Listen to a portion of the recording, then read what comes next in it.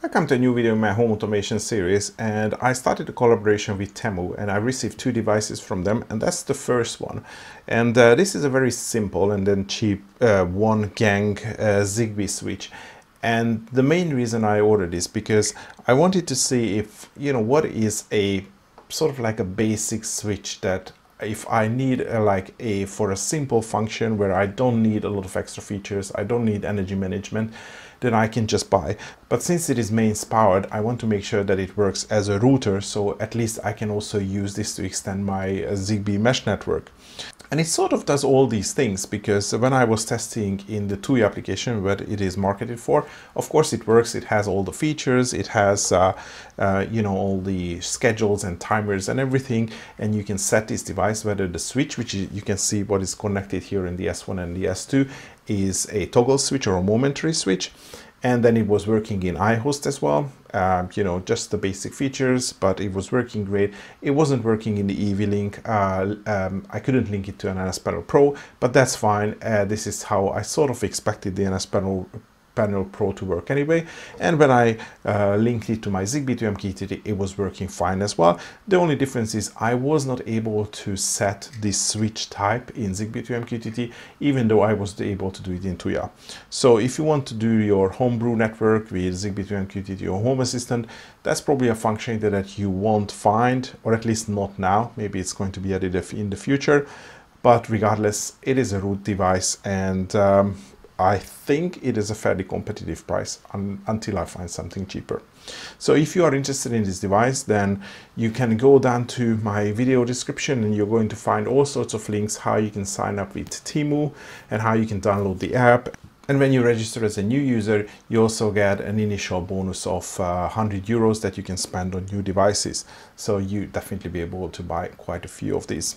Let me just quickly switch to the listing so I can show you. As you can see, it is marketed with the Tuya and it is Zigbee compatible. And at the moment it is sold for 30 euros.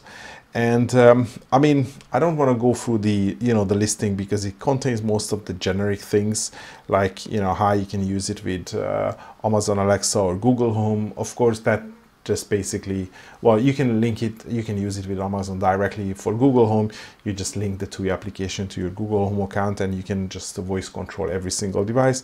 But yeah, the other thing is, it is advertised as a 16 amp relay. Probably I'm going to use 16 amp, full 16 amps on this. It is a fairly small guy.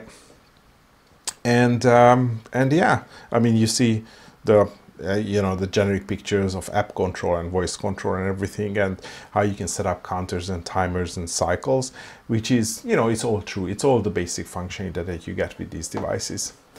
I didn't want to do sort of like an unboxing because that's the unboxing. So it comes in a box. Most of this stuff is taped over with these Temu stickers. Not that there is a lot that needs to be said about this. There is a separate documentation. I think it's like an compliance document probably that is required to be sold in the EU, and other than that it has a very generic documentation, and it is only in 2 languages. So one side is English and the other side is German, at least the version that I got. Probably the only thing I would highlight is the connection diagram, which is again fairly easy. You see that in the middle you have live in and neutral in, so that's where you connect the mains, and then from the left, the first and the fourth pin is the neutral out and the live out, so that's how you connect your lamp, and then you connect the switch to S1 and the S2. Probably the only interesting thing about this device is that you can see it on the front as well, that it says that it works with, 100 to 240 volts AC and also 15 to 250 volt DC. So if you have like an off-grid home or an RV and you still want smart home, then you can use this as long as you have a 24 volt system and not a 12 volt system, because it says it only starts from 15 volts. But that's actually a good idea. I mean, I guess you can buy a lot of these I mean, definitely you can buy LEDs that are work on 24 volts LED strips quite easily. probably downlights as well. I haven't seen too much, to be honest. And then probably some appliances that work on 24 volts, and you would be able to control them, and you create a nice, you know, sort of like a cozy smart home zigbee system and off-grid on, or running on DC with these devices. So not any of my other products support this DC voltage, so that's definitely a first for me. And I think that should be enough for the introduction as well. As I said in this video, I'm going to test this device in the Tuya, well, that's the advertised app. And then I tried to use it in NS Panel Pro and the EV-Link application. That didn't work. So I switched over to the iHost and it was working in iHost. And then finally I also tested with zigbee to MQTT and it was working with that as well. With the only caveat that I also already mentioned. So it is working great. Everything is, you know, fine, and I'm just quite happy how it works. And again, it is a cheap device if you don't need any other functions, or maybe you can just wire the mains and neutral and then just use it as a router, and then it extends your network. For that for that feature, you don't need any additional, you know, special functions. So this guy might just do the thing. So this device is advertised as a Tuya device, so I think we should try with Tuya first. So I have in my Tuya app, oh, by the way, this guy is now plugged in, so you can see that it works. Okay, so let me just pick my Blitzwolf IS1, that's what I'm going to use for a sub-device. And let's just say that the LED is already blinking, although I don't really see where the LED is on this device. So maybe what I'm going to do is just going to oh, it's already here. Okay, no need to worry. Okay, that's done. And I'm going to rename it.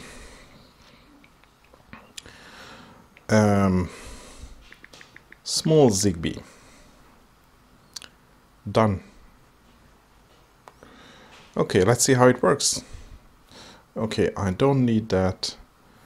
I long press to change the switch name, and I can turn it on and off.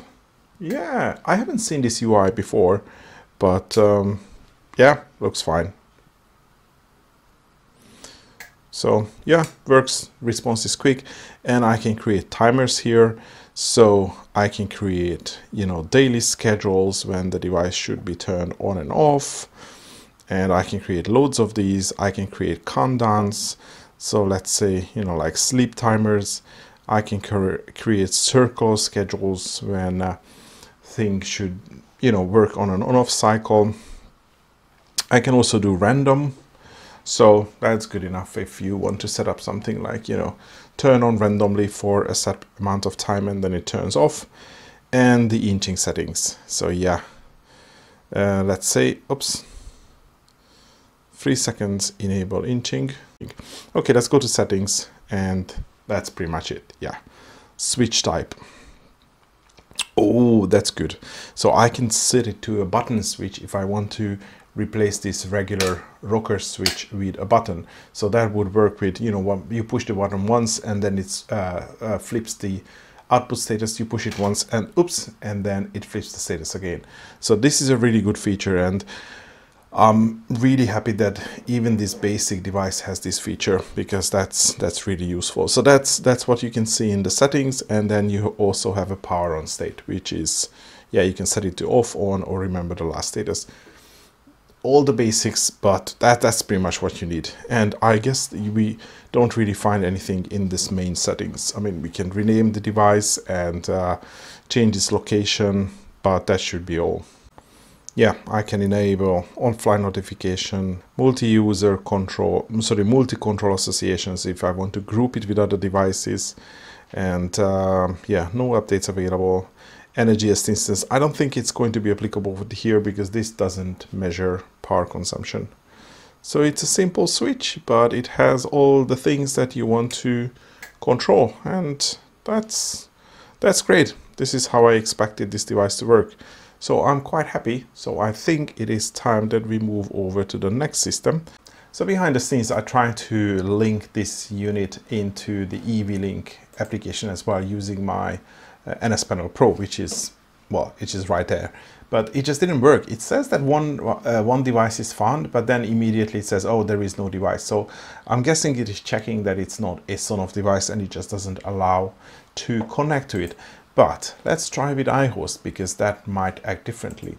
So if I, wrong screen, sorry, if I want to add a new Zigbee device and I start pairing, I might have to reset this again.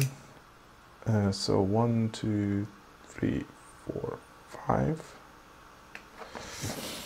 Okay, so I was just pressing the button on the back in order to reset it, just to make sure that I'm not sure if it needed resetting, because I was, you know, pairing it with different systems. Oh, okay, so this is here. So that's the name. And again, I'm just going to call it Mini Zigbee, not Zigbee Mini, and quit. And if I go back to home, I mean all devices. Oh, I have a new one, and it says it is a router. Okay, so you can see this icon here which says Zigbee to Cube, and yeah, so that's because I have enabled this experimental feature, Zigbee to Cube. So that is responsible for the, well, that makes the iHost to recognize non-Sonoff branded Zigbee products as well, as you can see. Although this one is, you know, just like a Zigbee Mini or the Zigbee Mini Extreme, I don't think it has different, you know, clusters and capabilities, but still it is, otherwise it wouldn't be recognized. So just make sure that these pilot features enabled. But with this, I can access it. And as you can see, oh, you can't. Let me change the view, 1 second. So now you can see how I can, oh, wrong screen, of course. So you see, I can turn it on and off. So it absolutely works. And that's great. So, and I can do the usual thing. So it, I mean, it has a different icon, I'm guessing because of, yeah, so, you know, like a Zigbee Mini would probably come up with its own icon, or just a generic switch icon, but they have another, you know, custom icon here, which is good. And I can see that I can also do some, you know, other custom icons. Wonderful. And again, I have all access to all the features that another Zigbee one. So I can create schedules, and I always press on the wrong button. And I can also create a delay, like a sleep timer, and also create this loop timer. So there were a couple of additional functions in the Tuya application, but that's what sort of iHost supports by standard. And if I go to the settings, there is not an awful lot here. So you can see there is a version, there is, I can assign it to location, I can create new scenes, view the records, but yeah, that's pretty much it. And also in the scenes, I can create a scene where, let's say, if smart device Mini Zigbee, and it supports the switch state. So I can create a scene if this device got turned on or turned off. And of course, I can also use this device on the action side. So smart devices and Mini Zigbee and switch, and I can turn it on and off or reverse it. So basic features, but that's pretty much what we expect. So the only thing I can't really set here is what switch type it uses. So I don't have access to those settings that we have seen in the Tuya app. Yeah, so I think you're probably stuck with the standard switch. But yeah, that's maybe in a future versions, because even some of the Sonoff products support that switch type, that would be brought over into iHost as well, and then it's going to be available. Yeah, and it's a router device, but I think I mentioned that before. So it works as a router, just what we expect, and it delivers the basic functionality on the iHost. So if you need a cheap alternative, yeah, you can use it in the Sonoff ecosystem as long as you are using iHost. And finally, it is time to move over to Zigbee to MQTT. So I'm going to delete the device from here, and I'm going to switch to my Zigbee to MQTT screen, and also I'm going to enable pairing. Okay, so permit join, and we just wait for the new device to show up, which, oh, it's happening. It's already done. So it is called the Tuya TS001. So I guess that's a fairly generic model. Yeah, 1 gang switch. Power on behavior, link quality. Okay, so it looks like that the very same one also sort of like sent and rebranded in these ones. And this one is just a generic, yeah, generic branded, on branded product. Okay, let's see what it does. So it is a router, that's nice to see, and everything is supported, and it mains powered, and the interview is completed. And okay, let's see what it exposes. Oh, that's a little bit disappointing, to be honest, because we are seeing even less functionality here what we see on the on some of the other products that I had in mind. So the state is on and off, and so obviously I can turn this, now it's off, and now it's on. It works perfectly. I can specify the power on behavior as well, and it then only does link quality. It doesn't really do anything else. So again, when I did the intro and I said that I'm looking for these generic devices that basically just have, I don't want to make sure that they are routers, so I can just throw them in somewhere if I want to extend my mesh network. So they definitely do that, and they are recognized as routers in every single system. And I also want to change the switch state, the switch mode, which I could do in the Tuya application, and I was pretty much expecting here as well. And the reason I said that, because I have this device here, which is also like, I bought it as a Tuya branded. As you can see, it is a slightly different version because it's a WHD02. If I go into this, I mean, it looks like just another generic package, you know, very similar to this one. It has the same connection, everything is the same. So I did expect that it would have the same functionality.